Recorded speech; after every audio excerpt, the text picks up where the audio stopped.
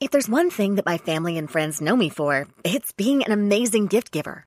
I owe it all to Celebrations Passport from 1-800-Flowers.com, my one-stop shopping site that has amazing gifts for every occasion. With Celebrations Passport, I get free shipping on thousands of amazing gifts. And the more gifts I give, the more perks and rewards I earn. To learn more and take your gift giving to the next level, visit 1-800-Flowers.com/ACAST. That's 1-800-Flowers.com/ACAST. Right, okay, ladies and gents, boys and girls, a legend that is of days gone by, but obviously still a legend nowadays. It is the one and only Martin Grainger. Hello, Martin. Yeah, how you doing? I'm doing good, sir. Yourself? Yeah, fantastic. Thank you. Thanks for having me. I beg your pardon? I said thanks for having me. Oh, no, it's an absolute pleasure, my friend. It's an absolute pleasure. First off, on behalf of every Birmingham City fan, I think what I will say for those that remember you playing is thanks for the memories. And there were some absolute beauties. Yeah, mate, I tell you what. I still love you, Martin. No. Thank you. Oh, dear. What are you doing with life nowadays then, Martin? These days I'm an actual qualified train driver. A qualified train driver? Which I'm really enjoying. Was that something as a kid you always wanted to do? Nah. No. Just fell into it. Always wanted to be in football, but I mean the reason I'm probably not in football these days is because my eldest son's a professional at Leighton. Yes, he is. Yeah. And my youngest, I've been coaching his team now since I was 6-7 years old. So I didn't want to miss out on any of their weekends. So I took a back step for me, so I could spend the time with them. Quite a few people are making comments. The G-Man played with a broken ledge. Best left back I've ever seen down the Blues from Sean Green, and that free kick against Man United. Always remember that from Stuart Kindred. Do beg your pardon. Keep right on, G-Man. The G-Man, brilliant player. You've been Graingered. Benji Smith says evening, Mart. Ian Fontaine says ledge. So not a single bad comment coming through about you, mate. So we still love you just as much as we always did. That's very nice. Obviously, people know what I feel about the club. I've spent a lot of time there. My whole family's there for 7 or 8 years. Just holds a special place inside me. It was 226 appearances for the Blues. You did. Yeah, it should have been a lot more. Unfortunately, well, not sure, but even I get them, and that's just through walking. Yeah, that's the only disappointing thing, really. When we get to where we wanted to be, and it fell apart for me. But at least I was part of getting to. Who was your first game against? Barry Fry. When Barry Fry bought me, we played Grimsby away, and he came and put his arm around my shoulder and said, "Mark, can you play right back?" And what position was you playing? It was a 2-1 defeat, but my debut was right back instead of left back. Okay. And can you play right back? Yeah, he played anywhere. Anyway. Oh dear. Dean Lamos, how could there be a bad comment? He's a player that we all... that Grainger double tackle at Gillingham, do you remember that one? Yes. Yeah, I've done the lads a favour, to be fair, because after I got sent off, we went and won 2-1. Oh, right. 1-0 down. And Des Fox is asking, did you ever play against them up the street? Did I ever, sorry? Did you ever play against them across the expressway? I can't say the word we're allowed to say. Yeah, it was the first derby in the Premier League. I think we actually won, was it 2-0 or 3-0 at home, where Enkelman had the old famous throw one under his foot. Oh, yeah. I knew the rules. I'd just got back from Florida, got off the plane, drove back home, and found the only pub in town that had got that game on, and watched it in the pub. So yeah. I actually don't think he touched it, but his reaction made the referee's mind up. Yeah, and I've actually just got in touch with the guy who ran on the pitch afterwards. Oh, the one that slapped Enkelman? Yeah, just gave him the little... Gave him a little salute. Alison Shilton, I'm swooning over Mr. Grainger, the ledge, and can we sign his son? So your son's playing professionally now then for Luton, did you say? Leighton Orient, beg your pardon, Leighton Orient. I'm never going with an L. You've got the world's worst memory, kid. How's he getting on? Yeah, they started off quite well. They started off, the first 6 or 7 games I was up in the top 6, but they've had a real bad run at the moment. They've had quite a few players, and I think they've only picked points up in the last 27. Yeah. They've dropped down the league, but they're doing well in games, but they're just not scoring. On a personal note, Charlie's doing all right himself at the moment. He's putting in some performances, so that's pleasing to him. The team needs to start picking up a few points, unfortunately. But it's going to be a long process. I mean, they had a couple of years with some Italian owners that sort of that it was a downward spiral since they took over. And the new owners, Ken Teague, he's the CIO at Dunkin' Donuts, and he's told the fans it's going to be a 4 or 5 year project, and we're going to have some rough times, we're going to have some good times. So they're doing it in the right way, but with small steps. But they really need to start picking up a few points, and hopefully they can do that tomorrow night. They've got Gateshead at home. Cracking. I think though, if an owner or somebody at the top end of a club comes out and says, we've got a 4 or 5 year plan for this club, I think every supporter would be on board with it. You prefer that? We've obviously had our difficulties. Yeah, I think difficulties over the last few years. Yeah, I think it's because they're a relatively club for that division. Yeah. Everyone expects, we'll go and sign a lot of players, we'll do this, we'll do that. But I think the previous owners, racked up a little bit of debt. Yeah. And they're doing it in the right way, small steps. I mean, if supporters know that, then they are getting a little bit disgruntled at the moment because obviously they're not winning. It's like the same situation with Birmingham, isn't it? They're at the bottom. Yeah, absolutely. If you're not winning, people start venting their anger. But hopefully they'll turn it round and just if they put 4 or 5 wins together, they'll be back on the top. Cracking. Gentlemen, Pete Taylor says that he wore the number 3 shirt for every team he played for because I wanted to play fullback like Martin Grainger. Some cracking comments going through, yeah. Des Fox says there's a 4 to 5 week plan at St Andrews by the look of it. And great seeing Martin at the Blues 250 Club event from Bick. Special night and great recognition for the service to Blues. Bick does a lot of work with the youth, doesn't he? The kids around the city and that, so cracking guy, yeah. Matt Davis, best Grainger memory was first promotion season against Sheffield United as Martin stepped up to take a free kick at St Andrews. St Andrews erupted into keep right on. As the song ended, the ball at the back of the net. Absolutely amazing. So he has some brilliant memories all around. SRBMedia. Tony Grogan says Blues need to show some VTs of Grainger to the squad. And can you ask Martin which ex-player he's still in touch with? More importantly, who he tees off with? That's from Adam Wilkes. Who he tees off? I don't play so much golf these days because I have a little bit of a back problem. But I still speak to Darren Purse now and then. And then, you've got John O, Devlin Horsfield. Like, you have little Twitter comments here and there, Curtis Woodhouse. But not too many, to be fair. You all live in different parts of the country. I speak to Andrew Johnson quite a bit, to be honest. AJ, cracking player. Yeah. I think he's ambassador for Crystal Palace now, and he's part of a football agency. So I had a chat with him a little while ago, just about life. He's okay and doing well. Brilliant. Paul but not too many, to be honest. Loads and loads of questions coming in for you, my friend. Paul Hipkiss says the best player you've ever played with. To be fair, it's not a toughie. I didn't play that many because at the time I was in it, but Christophe Duguay. Yeah, absolutely. What a man. Mark Hopkins' best Grainger goals was a solo run, rocketed the ball to the back of the net. Giggs did the same on that day and got all the press. Grainger by far the best. Someone just asked Chris Browne if you're King Jong-un in the corner. You need to visit my son's barbers, matey. SRBMedia. Robert Doyle wants to know your best memory of the Blues. Best memories? Always reflect back to the best ever atmosphere I ever played in front of the Blues was the 4-1 win semi-final against Ipswich. Do you know what? Never always like that. Exactly what I was thinking. I was absolutely convinced that was on the golden goal. And now his first goal he scored. I know, but in the first half, I was convinced it was golden goal. I was jumping over the chairs and everything. And then all of a sudden the kick-off happened again.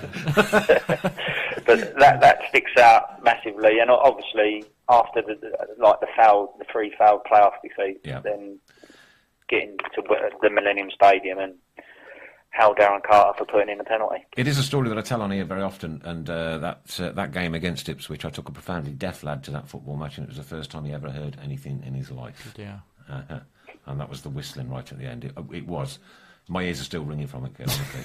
Yeah, it was an unbelievable day. But then I've done a little interview when I come to the 250 club. When we went into the second game at Millwall, I just knew, you just had the feeling we was going to get promoted. It was our time this time. Mm. And we just had the belief in the dressing room that we wasn't going to get beaten when we got there. All right, okay. Carrying on then, Harry Griffiths wants to know, ask him what it was like in the tunnel against Villa. Horsfield said that they used to use some dirty tactics.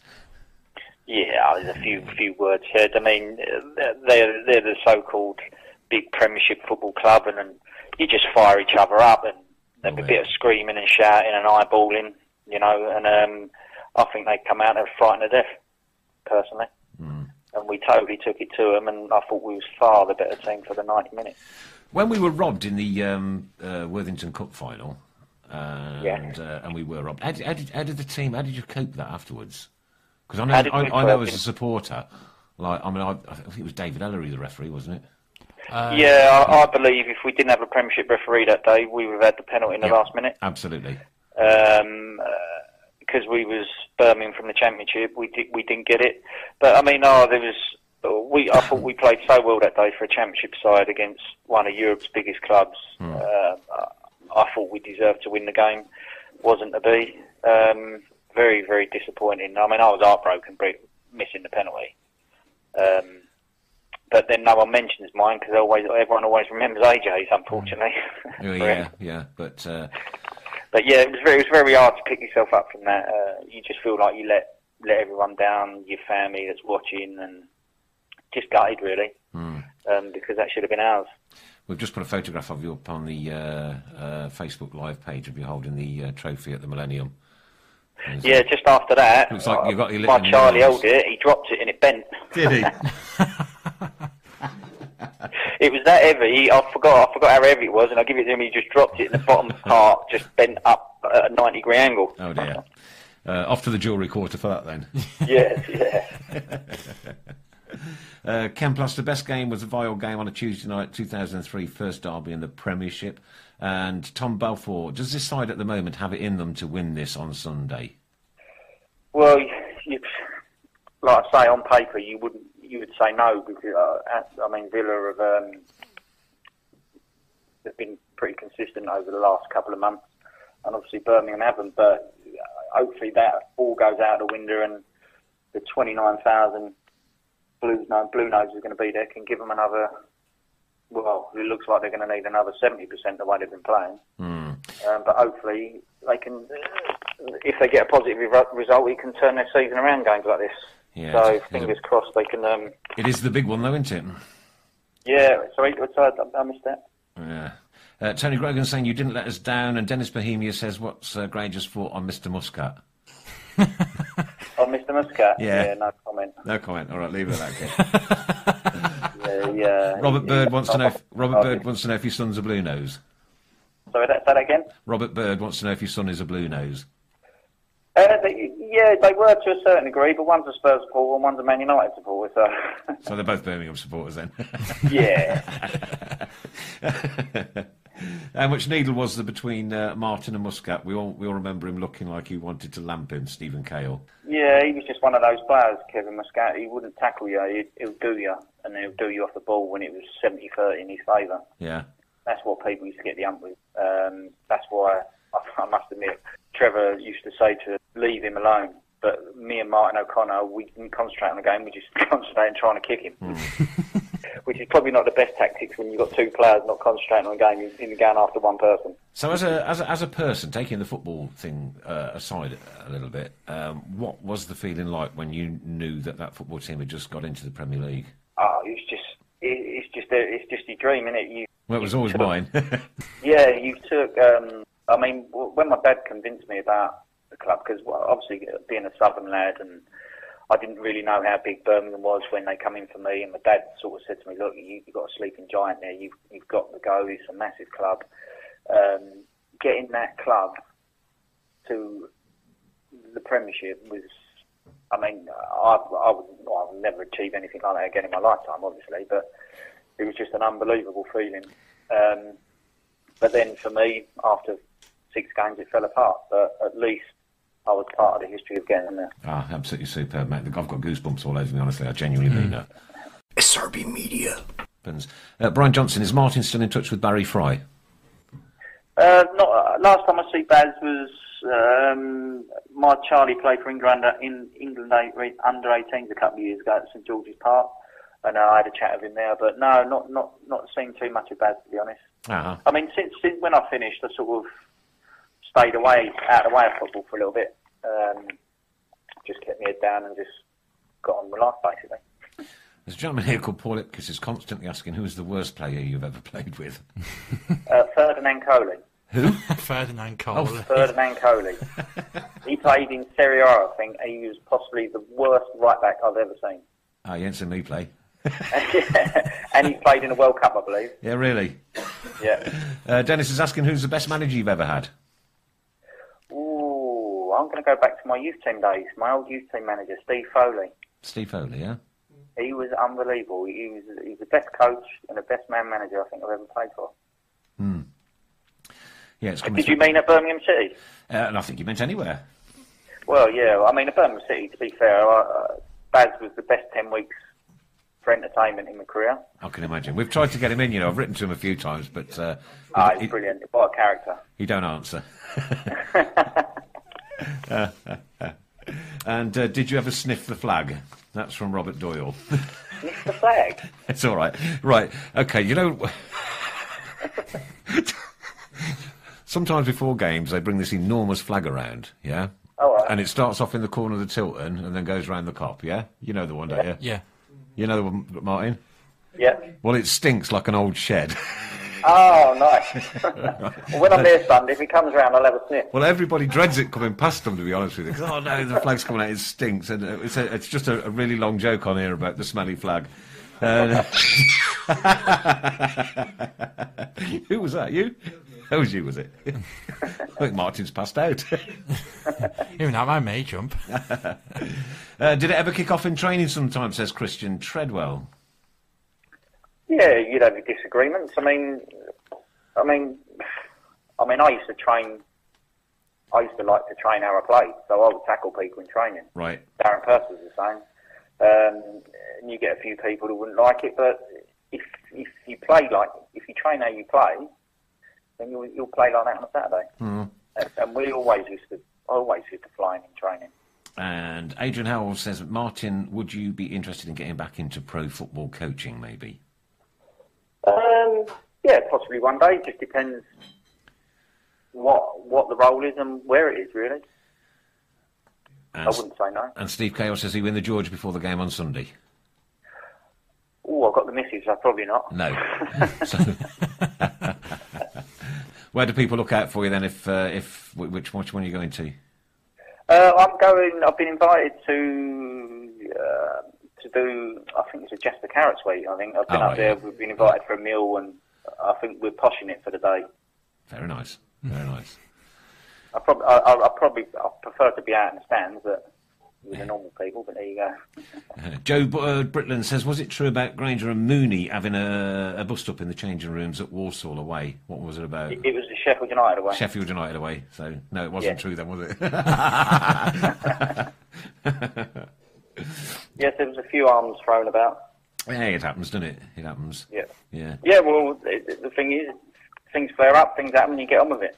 You were right up there, right by the main stand, not the main stand, the, what do they call it now? What's the railway end, we'll call it, because that's how I've always known it, yeah? And I think it was a Tuesday night, a sunny Tuesday night, and a guy had his leg broke quite seriously. Tom Bennett. Tom Bennett, that's the man, yeah. I wrote to him actually after afterwards and got a very nice letter back as well, and from the club. I'd just like you to know that I heard that snap in the Tilton. Oh, do you know, the guy took the free kick and he sort of floated it, and I had my eyes on the ball and I just put my foot up to kick the ball, and he didn't see me coming, and he tried to teapot volley it, and his shin hit the bottom of my foot. Yeah. And he's, I can still. It's like two snooker balls going together. I can still hear it now. Yeah, yeah. Well, I said to Mum a second I heard it. I said, "That's right, that's gone." Yeah, it wasn't. You were both on the floor. I was just hoping, were you? You'd be before my it's time. not a nice feeling, isn't it? Not a nice one. No. Not for him. No. But also not for you that you've done it as well. Yeah. Christian Treadwell again. Which player did you dread playing against? Dread playing against? Yeah, I mean, people with skill and pace, they're sort of half predictable. But the people that used to give me trouble is people like, I'm not just blowing smoke up his backside, is Paul Devlin, John McCarthy, Gareth Ainsworth, because those sort of players, I mean, if I had a winger up against me, if I could in the first 5 minutes stick a real hard challenge on you, I know you're not going to come back to me for another 25, 30 minutes, you're not going to fancy it. Yeah. But Paul Devlin, John McCarthy and Gareth Ainsworth, a lot of the time, you'd be looking up at the sky where they've topped you up in the air. But I used to enjoy those days. But they were the sort of winger who were direct, quite pacey, not particularly the most skillful wingers in the world, but they were direct and they were effective what they'd done. But they also liked to challenge. They liked to stick their foot in as well. So, yeah, they were a pain in the backside, to be honest. Was there a team you ever dreaded coming to St Andrews? A team we dreaded coming to St Andrews? Yeah. No, it didn't fear anyone, yeah. Nobody? To be honest. No. Because Sir Alex Ferguson is well known for saying the place that he dreaded coming most was St Andrews. Did he? Absolutely, yeah. Well, yeah, I'm not being funny. When it's a full house, there ain't no better atmosphere. No, there's no, is there? No. And what's it really, really, really, really like? You know, because like we stand on the terraces and sing keep right onto the end of the road, but as a player, you know, like if a goal we've just netted or you're just walking out, how does that anthem as a player make you feel? It just gives goosebumps. Oh, I've got it now. It's like thinking when about it. I'll go back to the Ipswich game. Yeah. I've got the hairs are standing up on my arms now. And mine are. Every time you mention it. Look, I'm terrible. I was really young with this game, and I still remember it like it was yesterday. Apart from Grainger himself, who else was the club's dressing hard man from Sunny Aldmed? Well, Martin O'Connor, Darren Purse, Yeah. Paul Devlin was a fiery little Rottweiler, Jeff Horsfield. Yeah, we've had Debs in. He's in tomorrow as well, by the way. Sorry? He's in tomorrow morning as well. Oh, yeah, Debs is starting to do a show here in tomorrow morning. every I was there, yeah. Deb was fiery. Deb loved the moan if you didn't give him the ball as well. every Tuesday morning at beg your pardon, every fortnight. What time, Chris? Around about 12:15. About 12:15. It's a no holds barred Paul Devlin show. You're going to hear everything. A lot. A lot. Right? That'd be good. No holds barred. There you go. And that's every 2 weeks. Brian Johnson says Daishi, yeah, he was a fiery character and all, wasn't he? Yeah, I think I was with Daishi probably only a couple of weeks. Yeah. As I come in, I think a few people were going out. So he was a real tough cookie as well, big Kev Francis. Kevin Francis, yeah? Yeah, I mean, when there was a few of us, I mean, when you get niggly little injuries in the gym, and we had a 32-kilo punch bag, and that's the only punch bag I ever heard win. When he used to punch it. Curtis Woodhouse is a tough little cookie as well. Who, sorry? Curtis Woodhouse. Curtis. Well, we've had Curtis on the show. He's done a phone in for us as well. Yeah, he was obviously went into the boxing world afterwards, didn't he? Yeah, he was absolutely mental. But a great lad, though. Yeah, great Good lads. Yeah. mental. Stevie Smith saying Tony Coton, Mick Harford, and Harry Griffiths says, "What was Savage like?" Savage. Yeah. Bit of a girl, to be honest.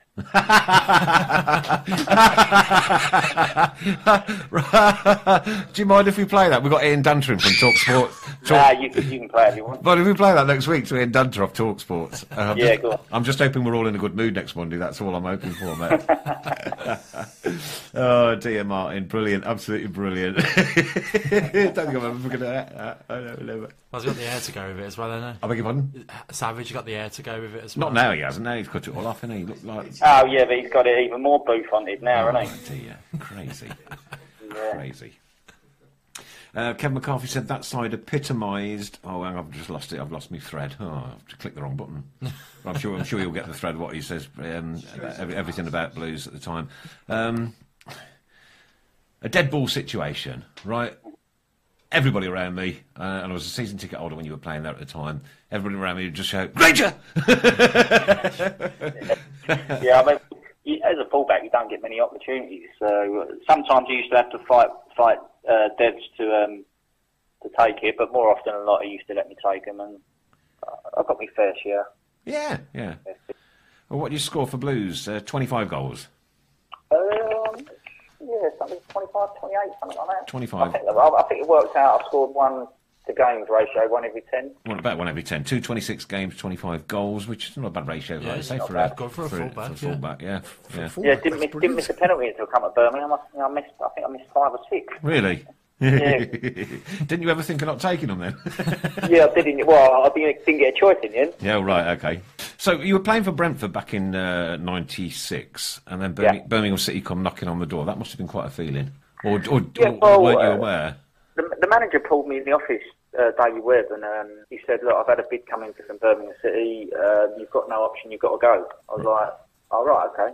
I think the club were financially in a bit of a bad way. Was you happy there at the time? Yeah, at the time, my family was happy. I was playing some of the best football to date of my career, and so I went home and met my dad and said, "Look, Birmingham have come with me, Dad. What do I do?" And he said, "No." He said, "Son, you got to go." He said, "It's a massive club. It's the sleeping giant." And he sort of sold it to me. So I didn't really know too much of being a youngster from North London. You don't really know too much past Watford. And he sort of told me a bit about the history of the club and the size of the club, and that was that, really. And the passion of the supporters. In the Grosvenor Hotel with the wife a day later, I think it was at the PFA Awards, and I went up to his room and he answered the door in his shirt, dicky bow and socks and pants. And we conducted the deal in his bedroom. The wife was with me as well, so he's sitting there in his pants and his tucked shirt and dicky bow. Incredible. Yeah, only Bads could do that. Yeah, brilliant stuff. SRBMedia. It's just not like it used to be. Not like it used to be back in your day, mate, is it? No, they've got to forget about the disharmony and remember who's paying their wages, all them people that turn up every week. Yeah. You know, you put yourself aside with your petty little arguments with teammates who don't quite get on with. But when you're on that pitch, you're 11, you do everything you can in your power to win for that blue jersey. I mean, having a little...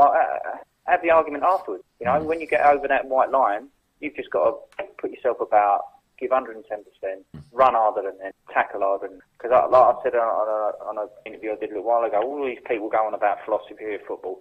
Football ain't changed for 150 years. You've got two goals, a green pitch, white lines of football, level on each side, be organised and run around and want it more than them. SRBMedia.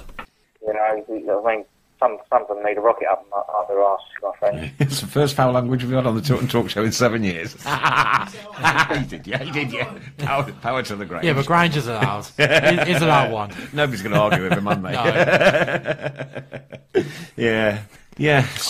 Stevie Smith says wages seem to be the divide in the dressing room. It's just attitude seems to be the divide. It's like, I think we just have a bunch of players that, well, you got one half that have come in within the last year or so that are going to be on higher wage than the rest of the boys that were there originally under Rowett, and that's your divide in the dressing room. I think it is predominantly down to money. But the thing is, when you sign a contract, it doesn't matter if it was for Gary Rowett, it doesn't matter if it was for Harry Redknapp or Steve Cottrell, you was happy with the money that you was offered. Yeah, totally agree with you. So if someone comes in and they're on £10,000 a week, whatever it is, more than you. Darren Carter said exactly the same last week. A better job. But you was happy with the contract that you signed. So if you're not happy with the contract you signed, say you want to leave and give all your money back. Totally agree. You know? Can't argue with that. Gary Johnson, beg your pardon, says it's a breath of fresh air. Listening to Martin, old school player, brilliant. And agreed, Mr. Grainger, they all need a good, solid kick-in from Dean Lomas. Well said, that's what we want, players to give 100%. Mike Hansen and spot on Kyle Colclough. And what a bloke from Kyle again. So there you go. Well, Martin, listen, we've taken up enough of your time, mate. Really, really, really appreciate you coming on. Excellent stuff. And you've now been immortalised on the Tilton Talk Show. Yeah. And we guys here, just to let you know what we're about, do this each and every single week for free. We don't get any money for it whatsoever. We do it for love. Love of the blues. Love of the blues. Chris owns all the studio and the setup. But then Sam's gallantly stood in for us this evening. Myself, I come all the way from Utoxeter, which is up by St George's Park, as you probably know. Yeah. So that's what we do. And we do this because we just love the blues, and that's it. That's our contribution to it. That's brilliant. Well, thanks for having me. Great show. No, you're top man, mate. Again, don't hesitate to give me a call. Yeah, no problem. I love you, Martin. Thank you. Martin Grainger, ladies and gentlemen, what an absolute legend. An absolute legend. SRBMedia. If there's one thing that my family and friends know me for, it's being an amazing gift giver. I owe it all to Celebrations Passport from 1-800-Flowers.com, my one-stop shopping site that has amazing gifts for every occasion. With Celebrations Passport, I get free shipping on thousands of amazing gifts. And the more gifts I give, the more perks and rewards I earn. To learn more and take your gift giving to the next level, visit 1-800-Flowers.com/ACAST. That's 1-800-Flowers.com/ACAST.